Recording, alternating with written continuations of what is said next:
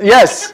Okay, which ones? Okay, Stephanie and Matthew from University of Southern California and the Baltimore County Public Schools.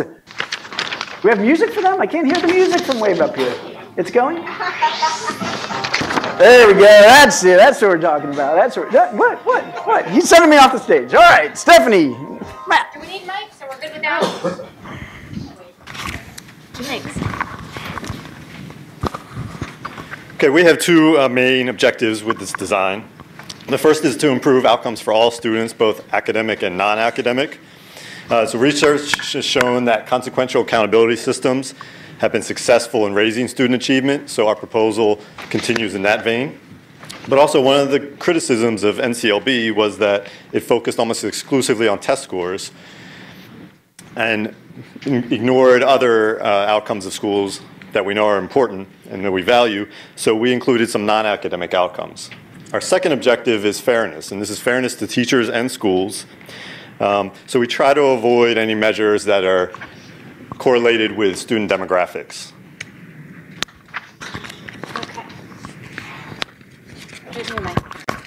All right. So our first indicator of performance is an achievement measure, and this makes two improvements upon NCLB. First, we're looking at all tested subjects, not just math and English language arts. And second, we're giving schools for credit for all students along the continuum, and not just those students right around the state's proficiency cutoff. We do this by transforming students' scores on the state assessments to a 0 to 100 scale, and then we take that and we create a measure of how the student on average is doing in this school, and then we also look at the subgroup performance. And in this measure, we're actually accounting for different sizes in subgroups, making sure that one school isn't necessarily held for a subgroup that is very small when the performance of another subgroup is much, much different. Our second measure of performance is a growth measure.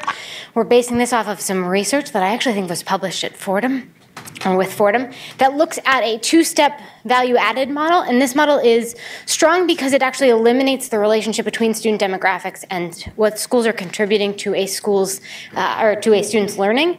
We do this growth measure for all grades and subjects for which we can calculate a growth score, and then we report it again for the whole school and as a subgroup measure. Two other things we're looking at are English language learners, and we're giving credit for two things. One, improvement in proficiency over time, and the reclassification rates of students to proficient. And then we have another system of indicators for school and student success, and we're looking at 5 things: absenteeism, a survey of student engagement, disciplinary rates, on-time grade promotion to grades following elementary school, as well as then access to a full curriculum, which includes all of the core subjects, as well as then physical education and the arts. So while we do not propose to have a single rating, whether we instead, we have 4 ratings here, and each are from a scale of 0 to 100. With the exception of the ELs category, they're an average of the whole school rating and subgroups rating. The achievement and growth ratings would be used to identify low-performing schools, while the ELs and other categories would be used to diagnose problems or target interventions for these low-performing schools. Okay. Well done. Well done. Round of applause. Round of applause. Okay, very nicely done. I'm going to start with Tony. I know he has a question about the two-step VAM. I've seen you do the two-step VAM, Tony, in your cowboy boots. You're very good. I do it to that song. What does the gadfly say? Yes, good answer. Google that one too if you don't know about it. Okay, Tony. I just want to know when that's going to be the lead-in music. So preferring student growth percentiles. I find VAM trying to talk about it with educators, trying to talk about it with people to be a black box. So how do you take a black box and then make a 2-tiered black box out of it? So the research that we're using, they look at student growth percentiles as well. They also look at a one-step value-added model. And the reality is that they provide similar information. The difference is that what the two-step does is it removes all of that correlation, right? The relationship between a student's background characteristics and what a school is contributing.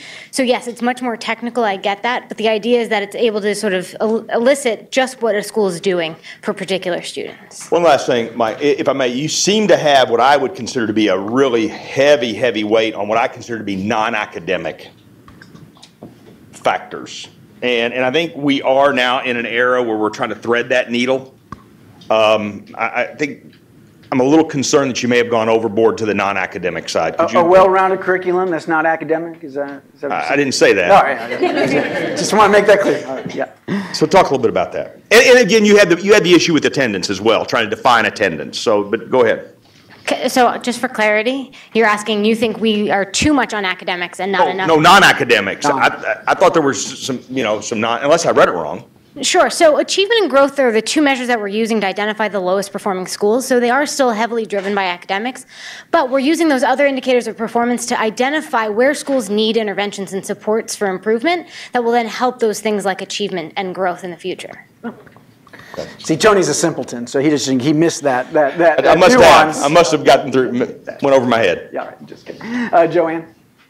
And also for Tony's benefit, you don't have an A through F or any similar combined score.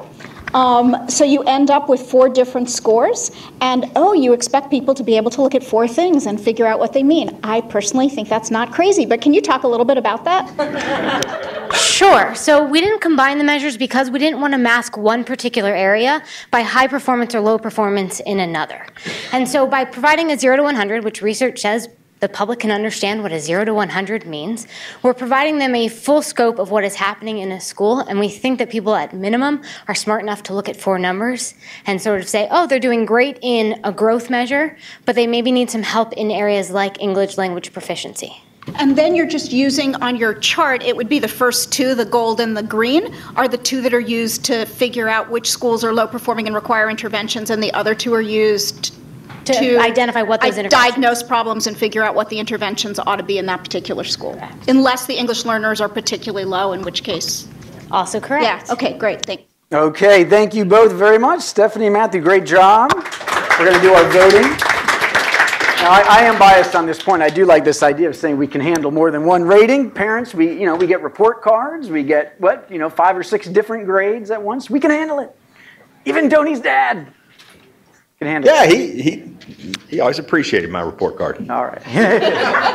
We'd like to hear about that report card sometime. Okay, the voting is open. It looks like it is working. How are we doing? A lot of love-its. Many love-its this time around. Not too many think it would be illegal. Interesting. Let me ask a quick question. I put Joanne on the spot again because you've been most recently in the department. This idea of using scale scores instead of proficiency rates, you think that counts? That would be okay? The language in the law mentions academic achievement indicators of proficiency or something like that. Yeah, but I think the way they did the achievement thing accomplishes that. Okay. All right, Tony, let's start with you. So I have to say I liked it after, and I would tell you I liked it after your explanations. Your explanations were excellent. I think you answered the questions, and I think I was trying to, as I've said before, I was trying to view this as you were presenting this to a community or a school, and I think you did an outstanding job presenting how that would work. So I liked it. Okay, Charlene. I'm in the Levitt category. This is one of the proposals with your explanation that kind of hit all of my particular framework pieces. And the other reason I'd really like to advocate for loving it is that if any of this gets taken to more conversations, I think it will benefit the whole. I love, as a school leader, having something that's more complicated and comprehensive than just here's your watered down, don't really know what it means score. Okay, excellent. So keep those individual ratings. By the way, the department, that's one thing they may have to figure out is, do you require states to mush all these indicators together into a single rating or not? They could they could probably interpret the law that way, but maybe they don't have to. Joanne? Yeah, I'm in the Levitt category as well. I particularly liked the non-academic indicators, like the specific non-academic indicators that were picked here. I thought were really interesting. So for those of you who haven't read it, it's things like student engagement and happiness. Like, who doesn't like that? And there's an equity measure. There's an opportunity to learn measure. So there's some really good metrics in here that I think are worth looking at. Okay. Andy? So I am barely in the like it, but a strong like it category. the stuff that, two things I want to just point out particularly good. This idea of the 0 to 100, transforming like these proficiency rates and like the bands into this very intuitive way, both so people can understand it, but then also so you can measure growth of all students is great. Also this idea of not having a summative A through F grade, at least a summative total 1 at the end, have summative for various categories, fantastic. One concern, or something that I would like to hear more about, is whether or not state departments of education really ought to get into the business of determining what a rich curriculum for every school in the state is.